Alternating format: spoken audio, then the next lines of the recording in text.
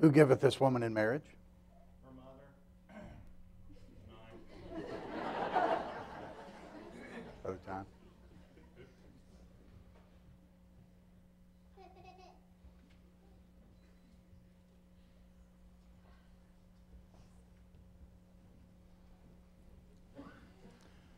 Ask John's father, Pastor Combest, to lead us in prayer, please.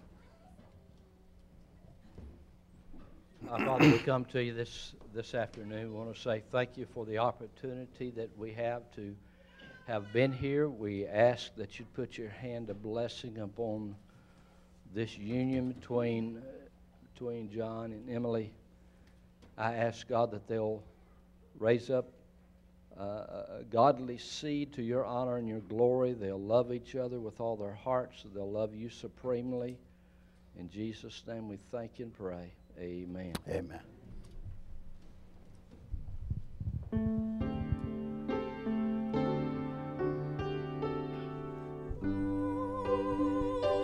Take our lives.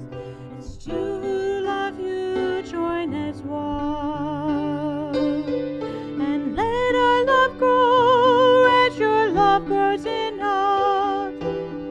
Bind us together so we learn how to trust in you. Trust in you.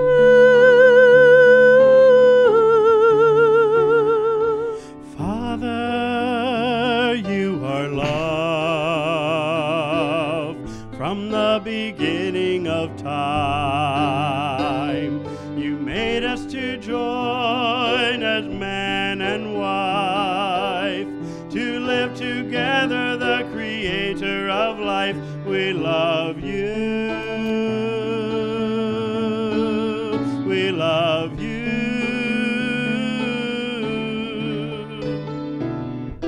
Our prayer is that our love grows in you. 'Cause you blessed our lives and you saved us inside. Now together we want to serve you.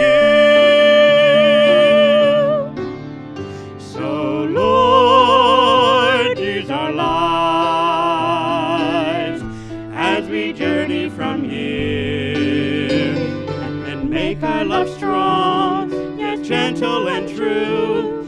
In all that we are, let us glorify you. I love you.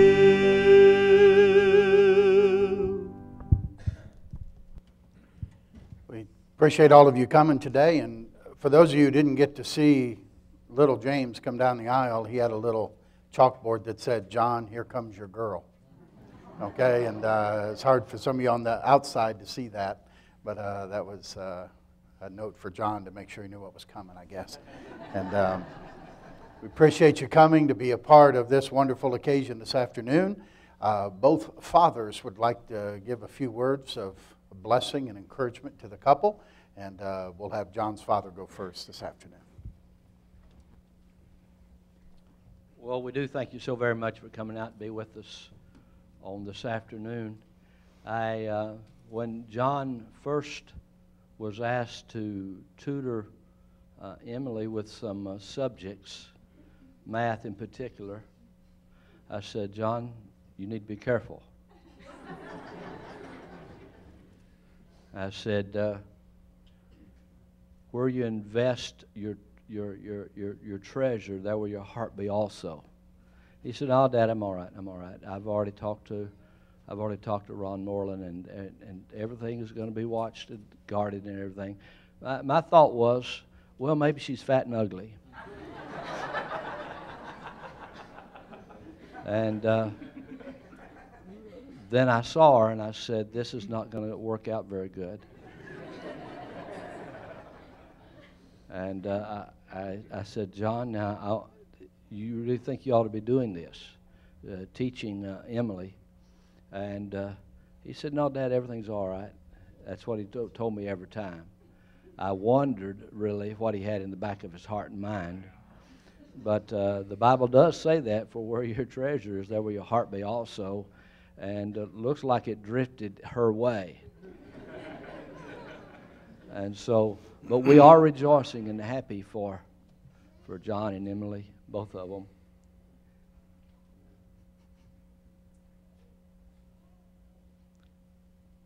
And we're asking God for His blessing upon this marriage. Amen. With all of our hearts. And we ask that they'll go and serve God faithfully wherever it might be. Many of you know already that they are intending to go to Africa for a period of time in January, then come back after a year, and then continue some work and deputation. And we're asking for God to put His hand of blessing on both of them. Our heart's desire is that John will walk close to God, and Emily will do likewise, and they will worship and serve God faithfully together. And just rejoice in the developments of how things have gone. And we thank God for what He's doing and has done in the lives of these two.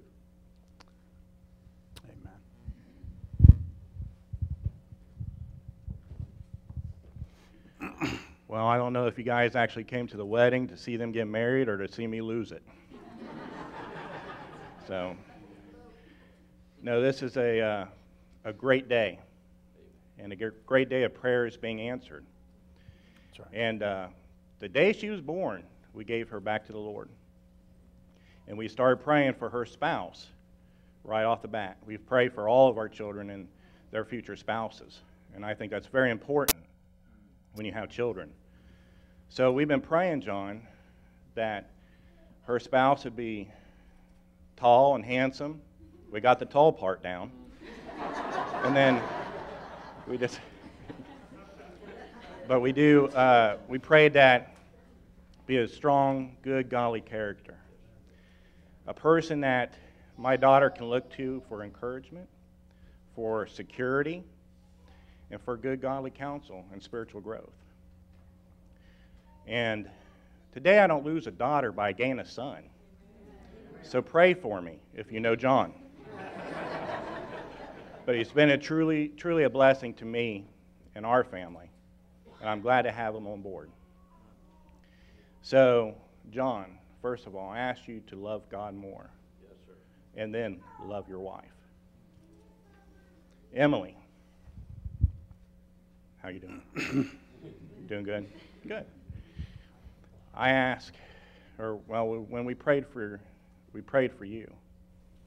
You know, and I think we've done pretty good to bring you up as a good, godly woman. And it's funny, when you bring up children, you wonder how successful they're going to be and how successful you were in bringing them up. I think for both the Combest and us, we see success. So, as you get ready to take him as your husband, I ask you to love God more and then love him. Because you see, when we love God more and put our right perspectives in place, then the love for a husband and wife grow closer and stronger and more faithful to each other. And for our church, for the witnesses that are here today, we're seeing another prayer being answered, even from far across the seas. Not only was our prayer answered in finding a good man for my daughter and then seeing my daughter grow up a good, godly woman, but there's unreached people groups that need to hear about the Lord. And you're looking at two people that's heard that calling and is totally surrendered to God's will. There's no other place better to be than in the will of God. So we're seeing prayers being answered overseas as somebody's praying that somebody will come to them and show them who Christ is and his kind of love. Now, as you get ready to go to the Congo someday and work with the little pygmies, we got to get pictures of that. Two tall, white, pale people. We're going to have small pygmies in the jungle, but their hearts are given to it. So, and our family supports both of them. So I just pray that the Lord will bless you from here on out. And God will bless your marriage and your family and your ministry. And we love you. Amen. Thank you, Ron. Thank you, Pastor Combest. You know, I read not long ago, John and Emily, that, and I think you're a picture of this, that the best way to meet a mate is you run as hard as you can after God. And if you see somebody keeping up with you, introduce yourself. And maybe that's what happened here. I know the math tutoring story. Emily told me about that, and it got to be less and less tutoring and more talking. And we'll she'll be doing the teaching from now on. But I didn't want to tell you that. But you know, he mentioned their calling in their life, and that, of course, is the most important thing to John and Emily. In fact, this is the second most important day of their life. For many, you think this is the most important day, but in reality, it's your second most. I think the second most important decision you ever make is who you're going to spend your time on earth with. And that's vitally important to your enjoyment of this journey called life. But the ultimate and the most important decision is, where will you spend eternity? That's the decision that has to be made, and that determines so many other decisions. And one thing John and Emily wanted to make sure that was clear to everyone who attended today was that the most important day in their life was the day that they understood that they were a sinner who needed a Savior, and that Jesus Christ was the Savior they needed. And they called upon Him and asked Him to be their personal Savior. And the whole, you know, their great desire is that Christ would be seen in their wedding. And many times, unfortunately, in our world, there's not a great deal of distinction often between what's called a Christian wedding and someone who's not a Christian. And they wanted there to be a distinction in their wedding. And so my encouragement to all of you here today, if you're here and you've never come to the realization that all of us have sinned in the sight of God, that all of us, because of our sin against God, deserve to pay a penalty for that sin. That sin ultimately will separate us from God forever in a place called hell.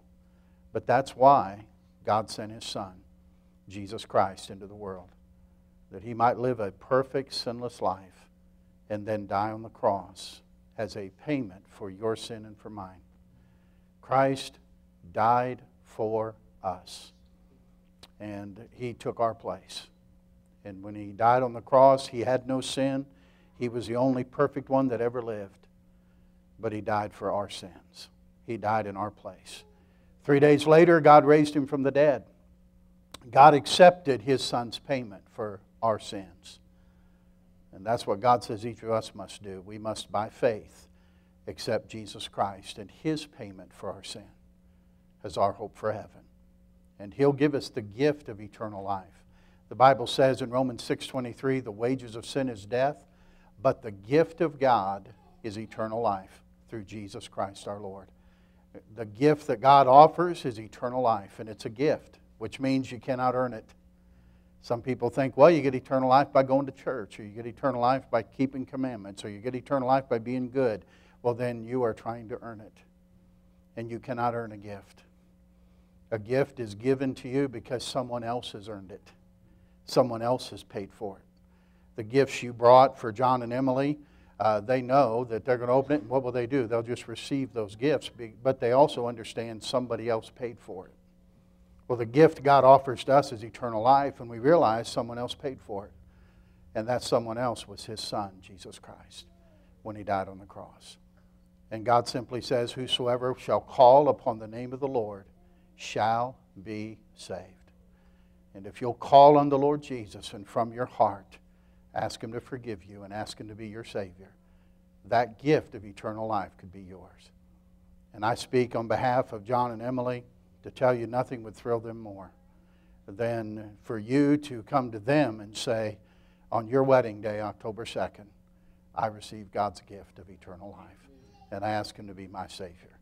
Doesn't have to be no big fanfare, no big, you just have to quietly from your heart, God's looking at your heart, and you trust him as your Savior. Nothing would thrill this couple more than that. They've dedicated their lives to taking that gospel to people who've never heard the name of Jesus and do not know what Christ has done for them. We're excited about what the Lord has in the future for John and Emily. All right? Well, John and Emily, if you freely and deliberately have chosen each other as partners for life, I'd like you to join your hands at this time.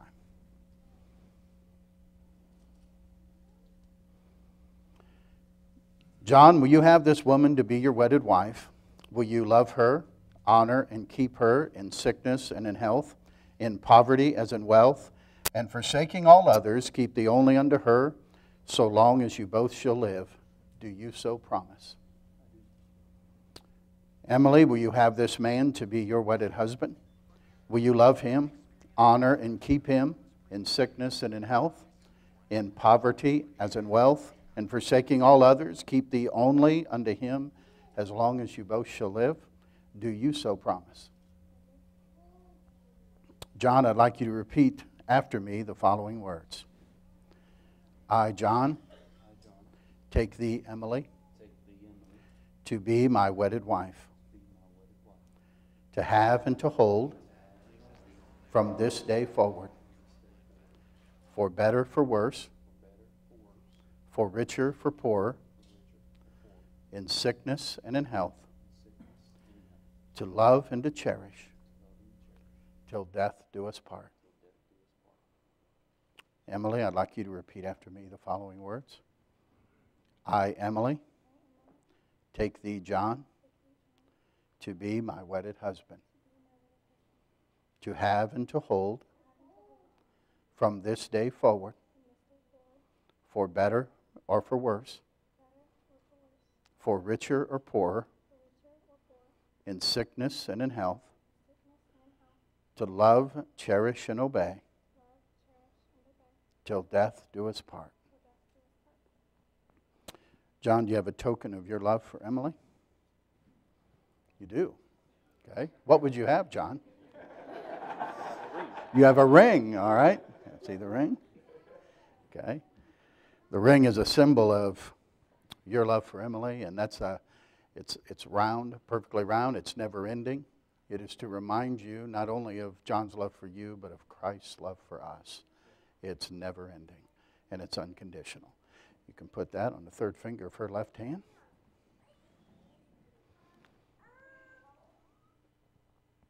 All right. Very good.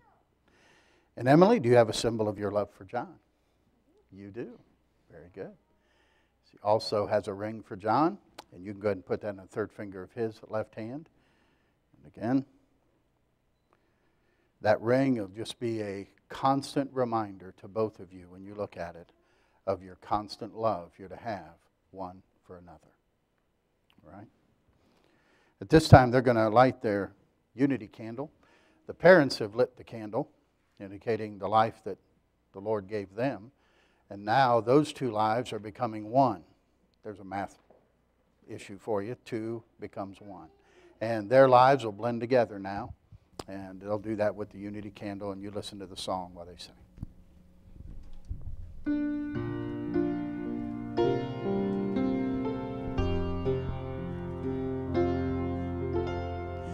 When the sun is shining bright, I'll be yours forever.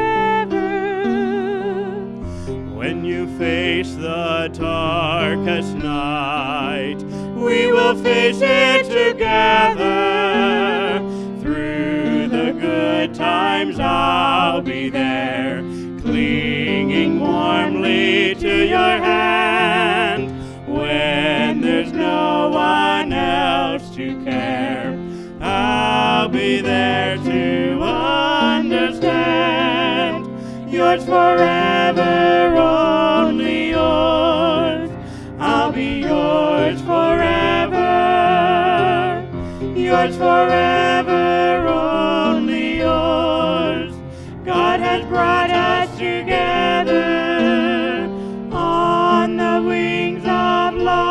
you came. Then you taught me how to fly.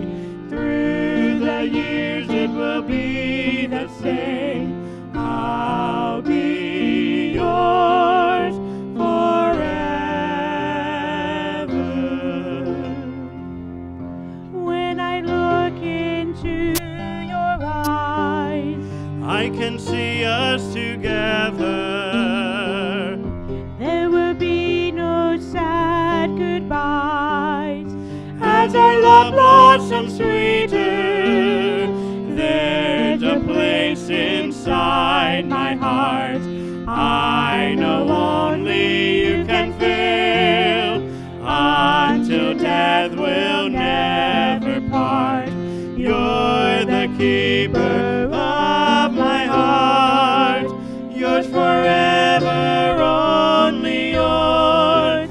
I'll be yours forever. Yours forever, only yours. God has brought us together. On the wings of love you came. Then you taught me how to fly. Through the years it will be the same. I'll be yours forever and ever. I'll be yours forever.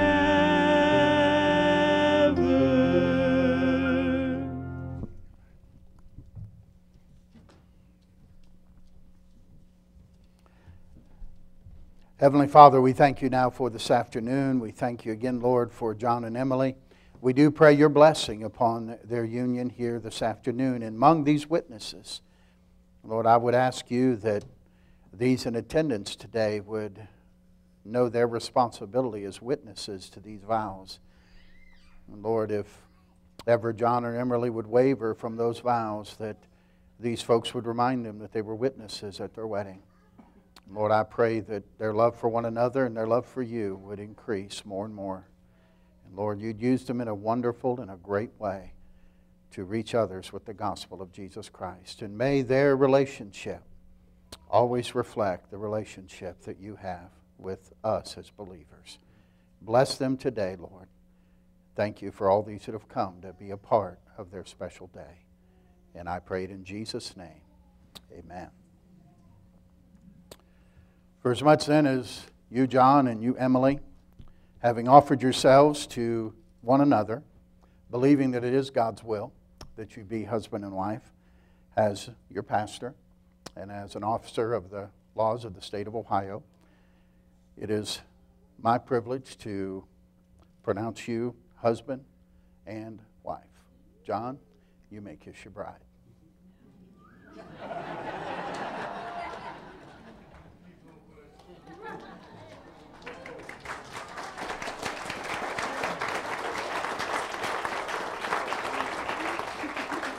And what God hath joined together, let not man put asunder. Ladies and gentlemen, it's my pleasure that I introduce to you Mr. and Mrs. John Combest.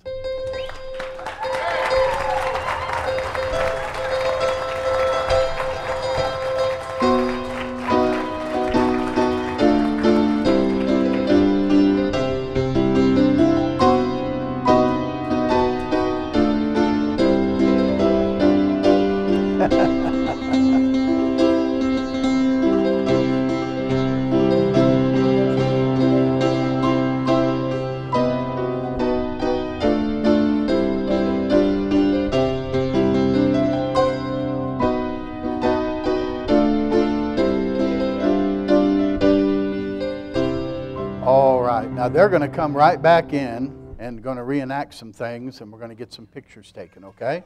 And you get to watch it happen, all right? So they're going to come back in, if we can find the bride and groom, and check all the Sunday school rooms, all right? Here they come.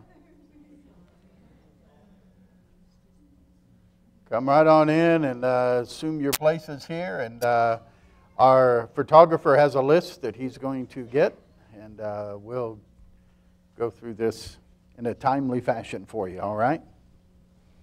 We're going to reenact some pictures. They'll go out again.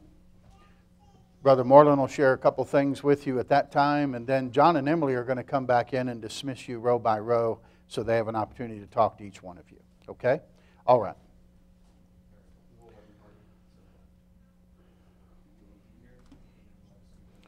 Grace. Yeah. No, you're fine. You're fine. Just step a little forward. You're back a little too far. There you go. Keep a good line there.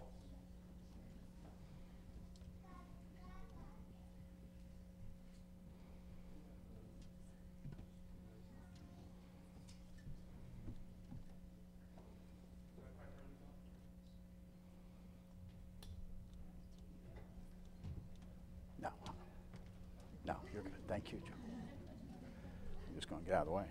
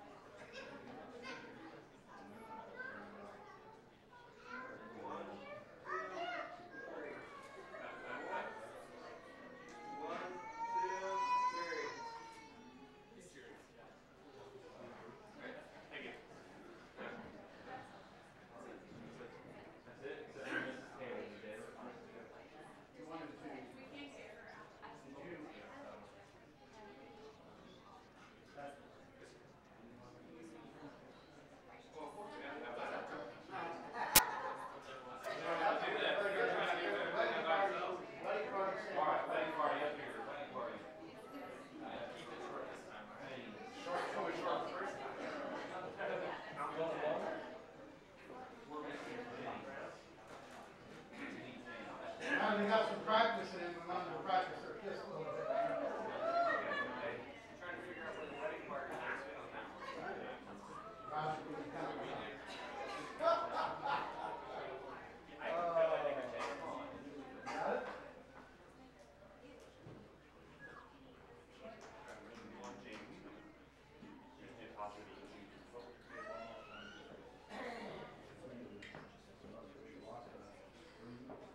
Here he comes. Already in the buffet line.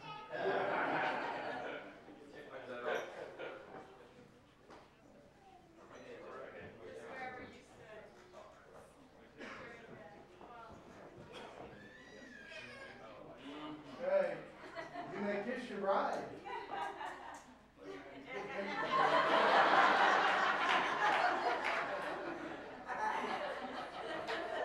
Get a picture of you all right now. There you go.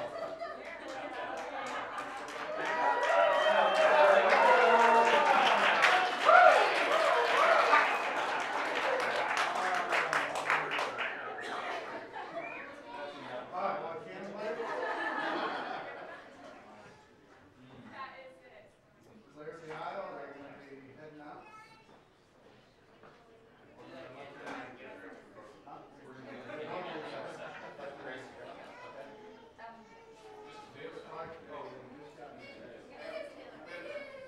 Oh, you want to get settled like it's here?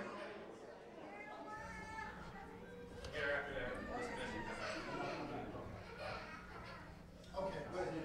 Here we go.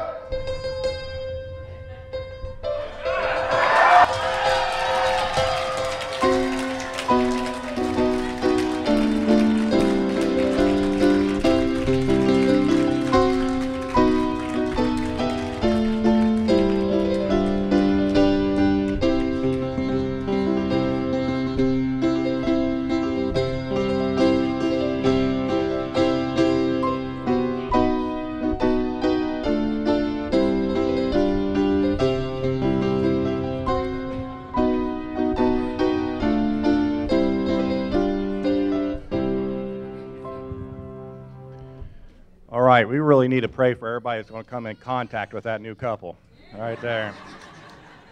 So they're going to come back in, and then they're going to dismiss you row by row. So once you go out, you guys are more than welcome to go ahead and help yourself and start eating. Okay, you don't have to wait for the bride and groom to go out there. Go ahead and grab your plates, fill up, and then go be seated. We're asking that in the fellowship hall in the building is for family, okay? And then out in the tent, we got set up real nice for you. In fact, that's where the dessert is.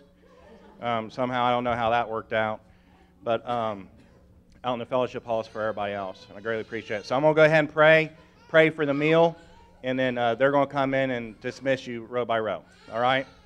Our gracious Heavenly Father, once again, Lord, we're so honored to come before your throne today. Lord, we thank you for this wedding and for just going so well. And Lord, we ask that you bless John and Emily and their life together and bless their ministry together. Lord, and we just thank you so much for everyone that's come in and traveled in so far to see this and to be a part of this family and this fellowship. Now, Lord, we thank you for this food. We ask you to bless it to our bodies. Bless the hands that made it. And Lord, we ask that everything is said and done will be in glorifying to your name, and let us have sweet fellowship together as family. In Jesus Christ's name, amen.